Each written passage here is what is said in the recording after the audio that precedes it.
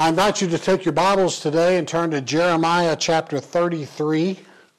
We'll be reading verse 14 through 16. Jeremiah 33, 14 through 16. I'll be preaching today on the subject, Because of Christmas. Jeremiah 33, 14.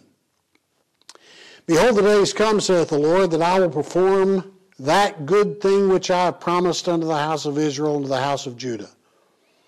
In those days and at that time will I cause the branch of righteousness to grow unto David, and he shall execute judgment and righteousness in the land. In those days shall Judah be saved, and Jerusalem shall dwell safely.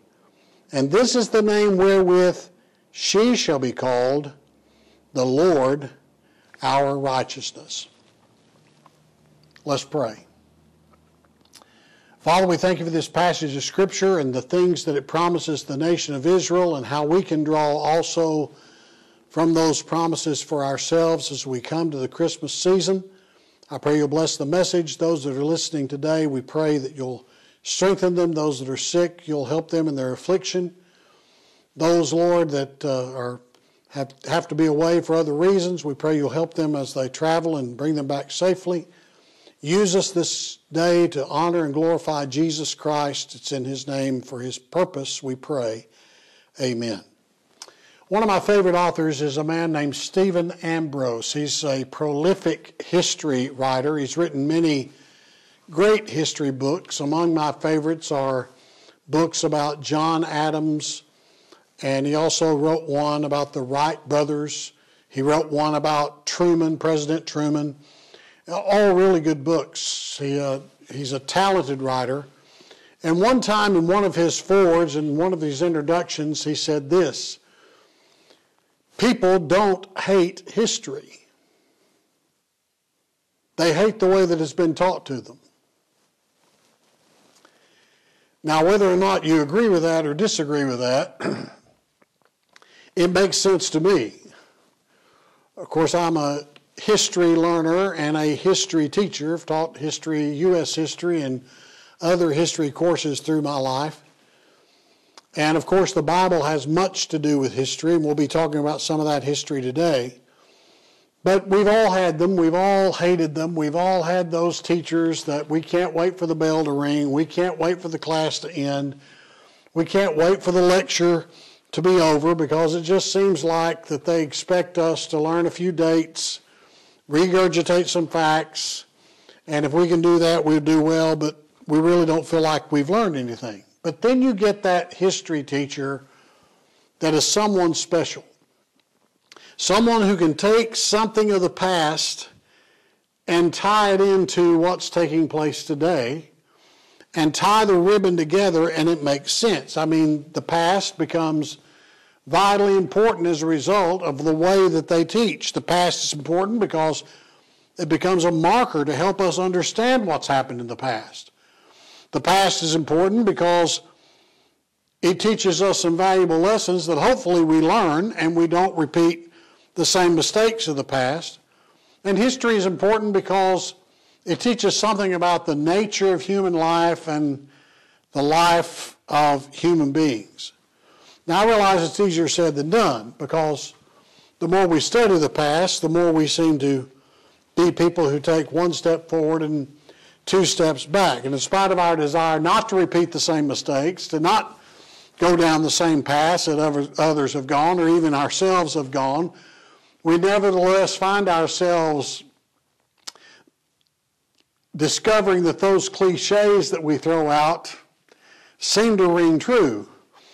One cliche is, the more things change, the more they stay the same. One of my favorites is, the only thing that men learn from history is they never learn anything from history. So despite our determination to do things differently, we're going to turn over a new leaf. Despite our commitment, despite our wherewithal, despite our steely will, it seems next to impossible to ever overcome the sins of the past. It seems to always be part of us. I heard about a pastor who was doing a marriage ceremony once. And during the marriage ceremony, he said to the couple, "By the grace of God, may you grow old together. That might be the understatement of the year, because it is by the grace of God that two people are able to stay together. Given the emotional baggage, the psychological baggage, the sins that people commit against one another, the grudges that they hold against one another, the grievances, real, sometimes imagined, that they bring up against each other. It's indeed the grace of God that people can overcome their past and move toward the future in a relationship together. Another way our past affects us is even in our own health. As I age and get older, I understand the consequences of my past decisions. It seems the shortness of breath, the pain in the chest, the stiffness in the joints, all remind us we reap what we sow. And we can't escape the consequences of past choices, of past decisions. Just give me one more dessert. Let me eat this fast food just one more time. The lack of exercise or the lack of regular intervals of 8 hours of sleep eventually are going to catch up with you, and it limits your choice for future actions. So we are prisoners of history. We are doomed because of choices we made in the past, and we're finally going to die. The sentence has already been passed. We've already been to the judgment bar. The trial has already been held. We are being held on death row, and it's just a matter of us waiting the day of our execution. Now, you may say, man, what a pessimistic view to have. And I can balance it. I can say, as the Scripture promises us in 1 Thessalonians chapter 4, that when the Lord returns, we call it the rapture of the church, when the Lord returns, the dead in Christ shall rise first, and we which are alive remain shall be caught up together with them in the clouds to meet the Lord in the air. As 1 Corinthians 15 says, we'll say, O death, where is thy sting? O grave, where is thy victory?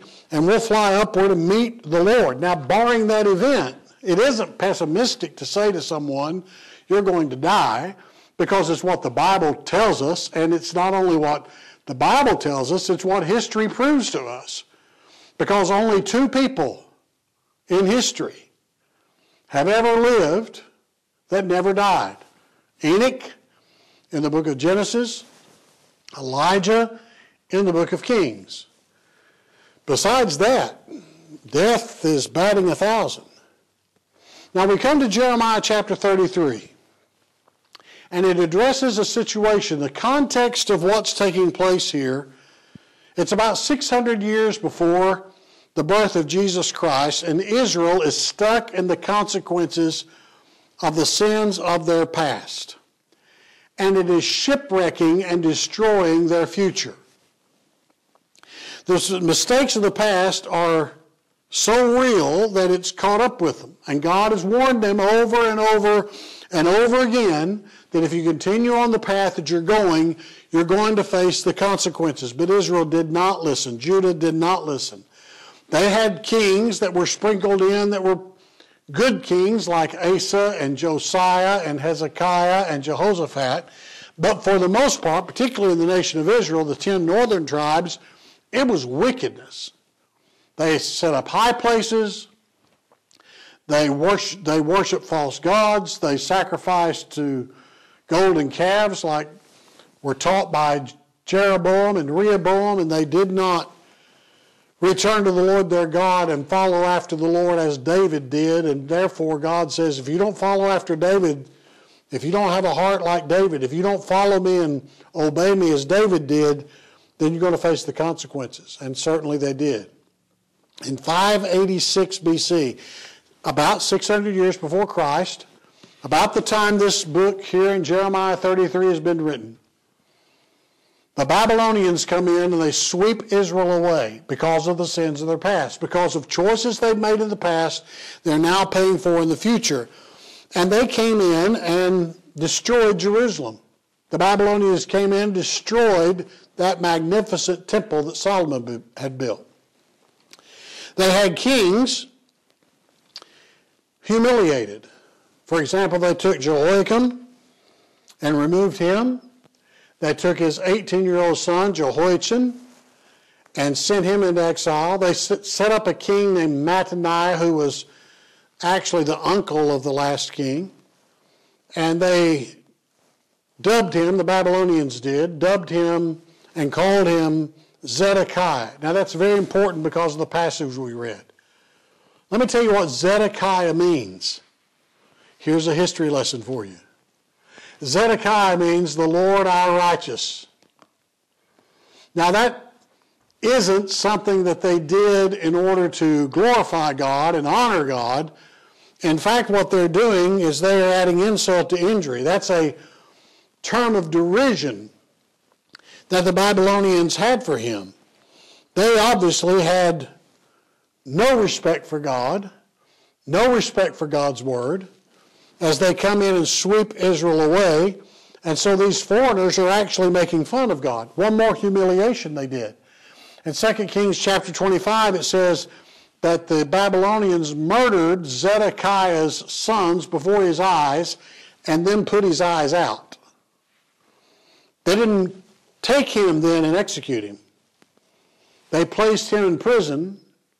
They placed him under guard.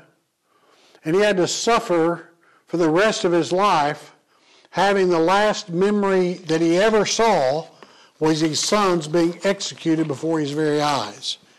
They absolutely had no respect for this puny upstart nation called Israel. They thought their king was incompetent, and they thought their God was impotent. So all the symbols are destroyed. I want you to understand that. The city of Jerusalem is in rubble. The Solomon Temple is destroyed.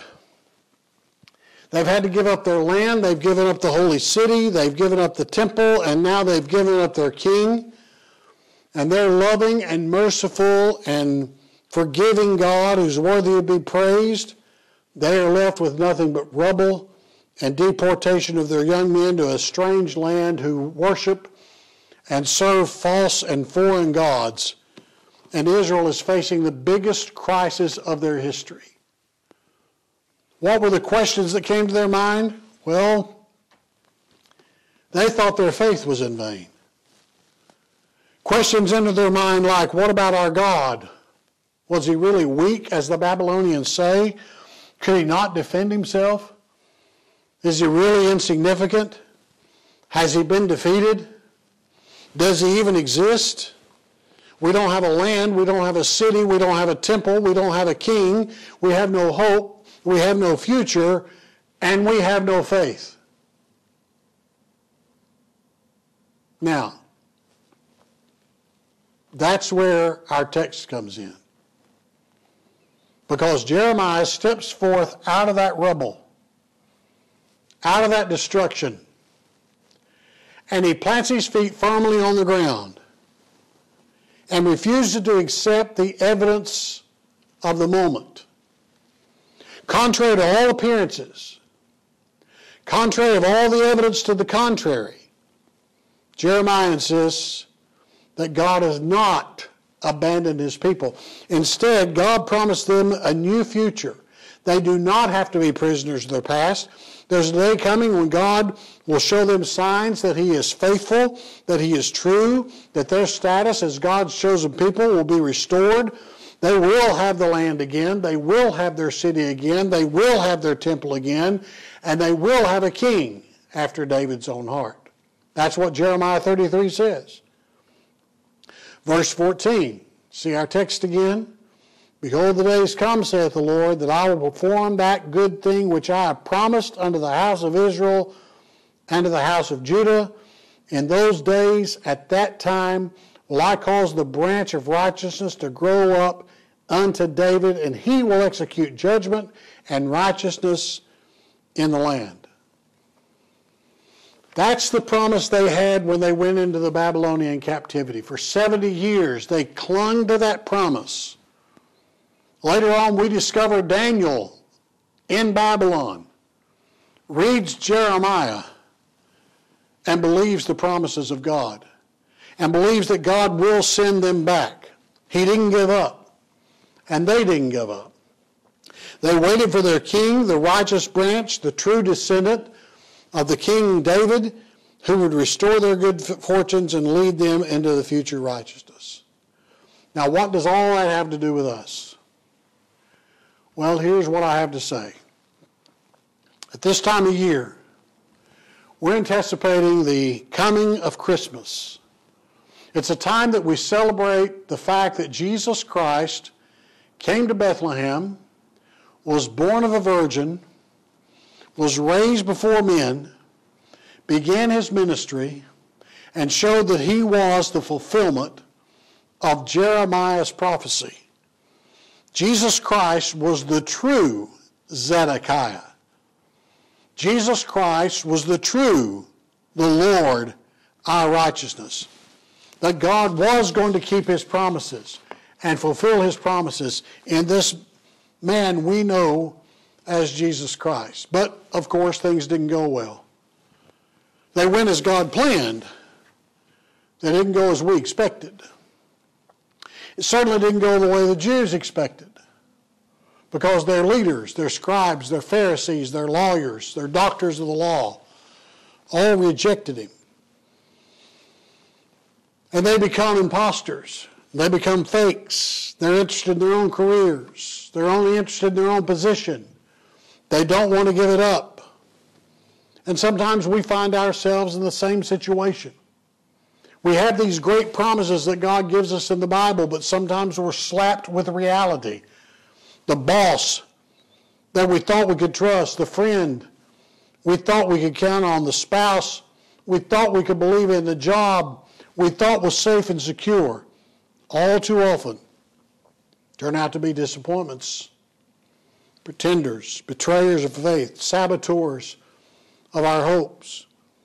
And even worse, we're unable to shake the ghosts of the past that haunt us. The piper is finally going to have to be paid. Jerusalem and the temple and the monarchy obliterated. And we struggle with that because we see what's going on in our country and we wonder, where is our God? We seem to be a culture that's gagging on its own self-indulgence. The disease of affluence is destroying us. Our extravagance is consuming us. Our complacency is choking us. And God's beginning to hold our feet to the fire as a nation. And just as he made Israel pay for her sins, he will make us pay for our sins as well. In fact, the pain and the disappointment we suffer every day are signs that already the reaping for our past has begun. But then we have Christmas. Then we have Christmas. Christmas is not only a time to look at the past and rejoice in the fact that joy to the world, the Lord is come, let earth receive her King. It's also a time to ponder our future. And that is, just as surely as Jesus Christ came the first time, he will come the second time. He said, I go to prepare a place for you, and if I go and prepare a place for you, I will come again and receive you to myself. That means we not only ponder the blessed fact of the babe of Bethlehem, Emmanuel, God with us, born at Christmas time, but also the second coming of Christ, when the Lord will judge the quick and the dead at his appearing and his kingdom. We have to remember that the righteous branch, the Lord our righteousness, Jesus Christ, is our only hope. And what did he do? As the Son of God, he suffered our fate under the Father's wrath. His death stopped the charges against us, the accusations made against us. God so loved the world that he chose not to make the world pay for its sins, but rather for his Son to pay the sins of the whole world. So he suffered our judgment, he suffered our condemnation, he suffered our death. He took our death sentence upon himself that we might be ransomed, that we might be redeemed, that we might be set free from a damnable fate and the sins of our past.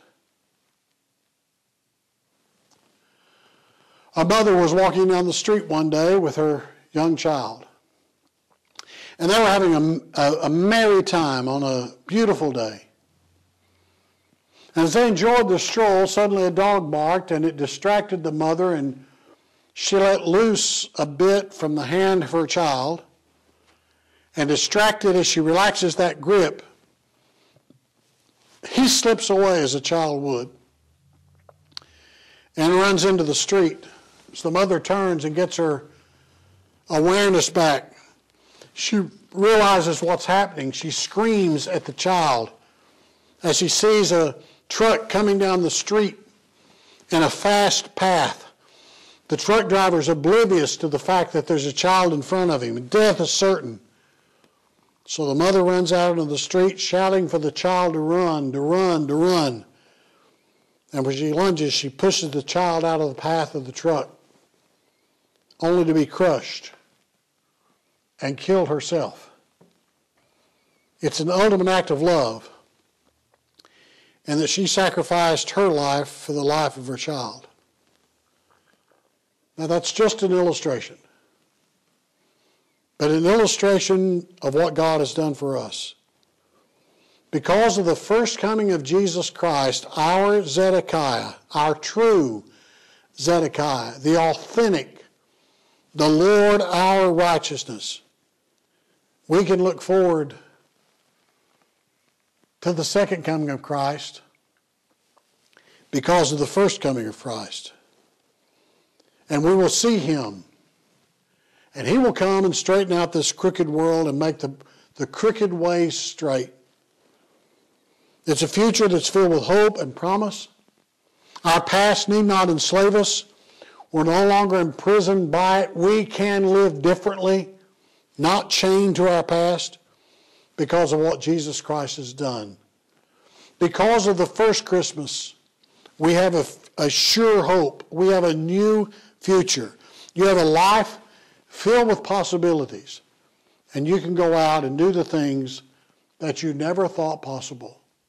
So this year, because of Christmas, give God a new thanks that you're no longer shackled to your past. You're pardoned and you're set free. Let's pray. Father, thank you for the Word of God, and thank you for this promise. Thank you for the lessons from history. Thank you that you came to earth the first time 2,000 years ago, and we pray it's only a matter of days or hours that you come the second time. Help us to be ready. Help us to be willing. Help us to be watchful. Help us to be praying. Help us to be living in a way that's pure and righteous, that we might have that blessed hope and glorious appearing of the great God and our Savior, Jesus Christ. Bless those at this Christmas season, Lord, who have suffered heartache and tragedy because of the death of loved ones, because of bad doctors' announcements that have been given to them concerning their health and their future. I pray, God, you'll wrap your arms around those people, particularly at this time of year, and show them your great love, wherewith you have loved them.